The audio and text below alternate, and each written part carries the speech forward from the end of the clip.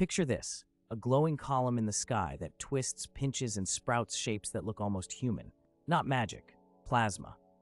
In labs, charged gas self-organizes. It forms filaments, rings, and fireballs that move like they have a plan. Physics explains it. Electric currents, magnetic fields, and instabilities like the Z-pinch make structures that evolve in steps.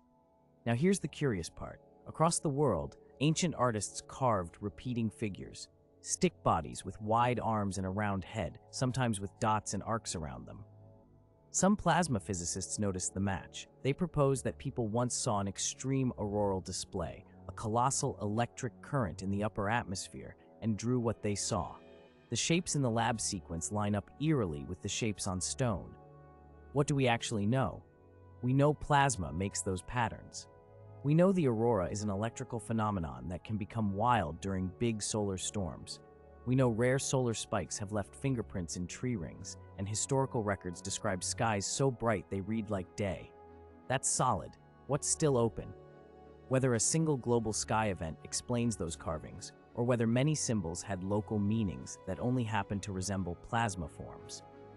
Dating rock art is hard. Context matters. The case is suggestive, not settled.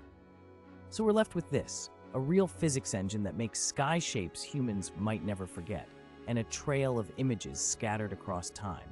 If the ancients were drawing the sky, what else did they see that we've forgotten to look for?